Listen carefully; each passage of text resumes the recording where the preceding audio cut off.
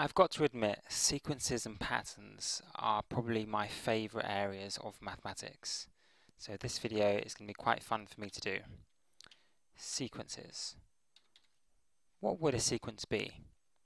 A sequence would be, for example, 5, 7, 9, 11 and 13. It's a sequence because there is some pattern we can find about how to get from one of the numbers in the sequence to the next number in the sequence. Can you spot the pattern for this sequence? In this sequence, the numbers are going up by 2. So it's plus 2 each time. Plus 2 there, and plus 2 here, and plus 2 for all the other different gaps as well. That's the pattern for this sequence. What would the next two numbers in the sequence be? We've got the first number, the first term, the second term, the third, fourth and fifth term. What would the sixth and seventh term? The sixth term would be 15 if you add 2 on. Let's change that to red. And the seventh term would be 17. Now let's get even more interesting. Say I wanted the 100th term. Now there's two different ways of doing this. One of them's wrong and one of them's long. One way of doing it, which is wrong, is some people say, well, get the first term and times it by 100. That doesn't work. That will never work to get you the 100th term. The long way would be to go, well, that's the 7th, so let's do the 8th, 9th, 10th, 11th, 12th until we get to 100, and that's long. But I'm going to try and show you a way that's both quick and beautiful. You notice that this sequence is going up in 2s. Another way to write that would be, and here's the moment, it's 2n. Whoa, whoa, whoa, whoa, whoa. Why is it 2n? And where does this letter come from?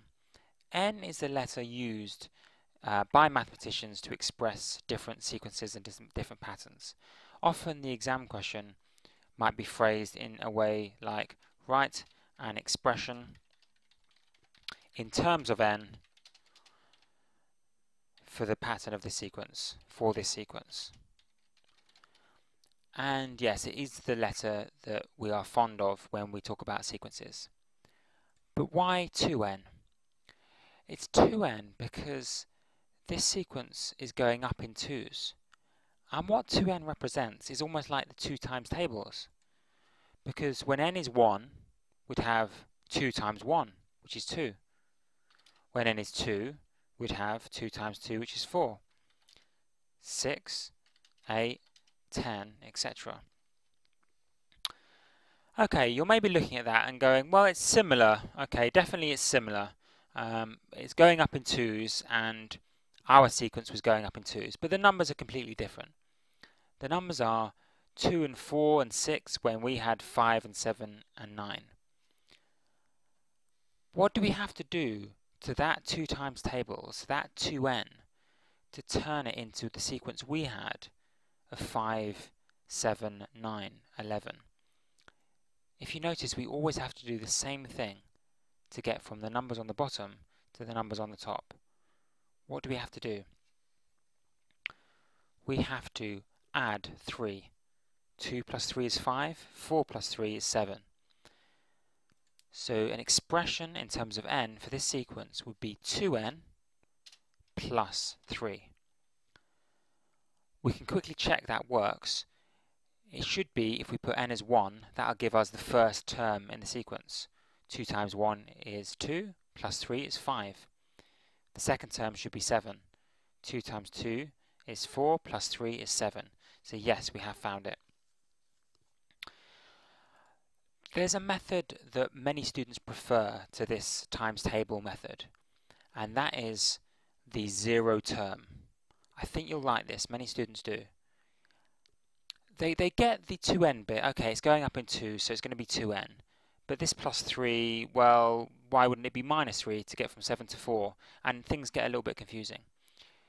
Here's another way to find out whether it's going to be plus 3 or minus something or whatever. You find the 0 term. In other words, you go backwards 1 in the sequence. That always works. You go backwards 1 in the sequence, and in this sequence we have 9, 7, 5. So for an arithmetic sequence, what would the next one backwards be? The next one's backwards would be positive 3. And indeed, that is what we get for our extra bit. Okay, I can tell you're desperate to practice for more, so let's do that. Let's do a sequence such as -2, 1, 4, 7, and 10. Again, the question is to create a lovely expression in terms of n for this sequence. I know you probably could. Let's not fill that in. Oops, a daisy. Didn't want it filled in. Never mind. Let's just delete that. I know you wanted a sequence where you could just go up. So the next term would be 13 and 16. But if we were asked for the 100th term or the 50th term or the 1000th term, it would get very long writing that sequence out. So that's why we look for expressions. What's this expression going up in? Remember, that's the first question we should ask. What's it going up in?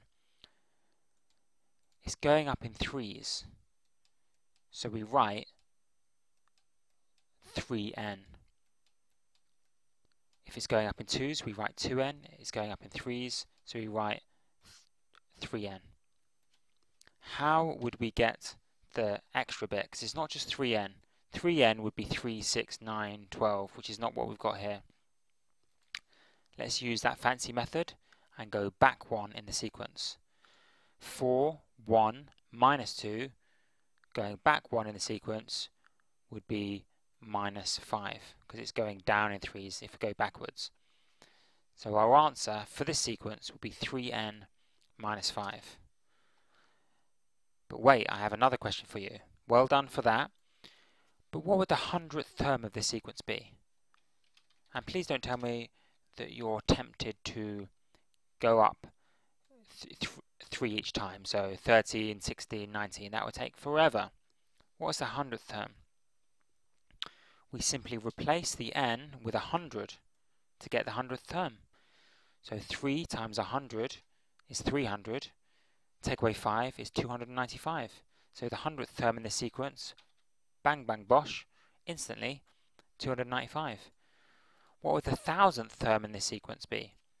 The 1000th term, well, we always replace the n with the term we're looking for. So we're looking for the 1000th term. So it's going to be 3 times 1000, which is 3000.